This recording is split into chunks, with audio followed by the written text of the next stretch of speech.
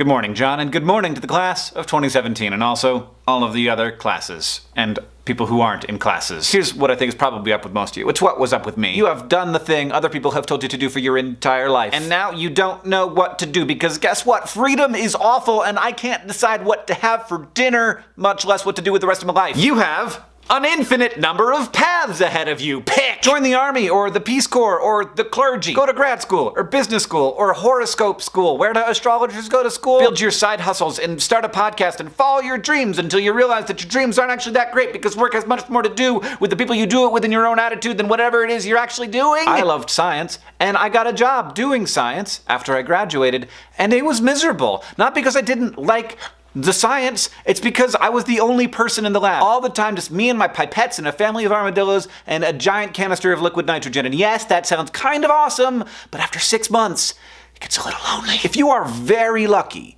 you have discovered something you like doing. It is very easy to get through life without discovering a saleable skill that you enjoy. And that is, by the way, how dream jobs actually happen. You find a thing that you like doing, at least most of the time, and you do it enough that you get good enough at it that people will pay you to do it. So if you like doing a thing that has economic value, continue doing that thing. You are one of the lucky ones. If you don't, welcome to being most people. To you, I offer only this.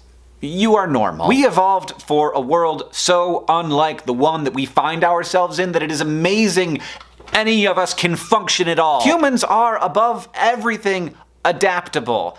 But the idea that any of this stuff, careers and job interviews and diplomas and the jobs themselves, is like a normal human construction that you're designed to do, it's crazy. It's all brand new, super weird cultural constructions that didn't exist like 300 years ago. This stuff all seems very normal.